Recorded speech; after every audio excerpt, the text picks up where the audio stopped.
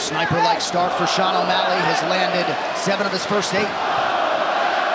Moutinho's not throwing a lot of feints. He just sort of pressing forward, which is really dangerous with a guy like O'Malley, who's such a sniper.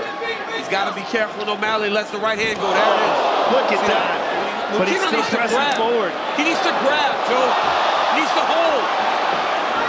But his style is so face forward. Yeah, and he's so he hasn't moved aggressive. his head one time. He's just getting hit. He's got to move his head.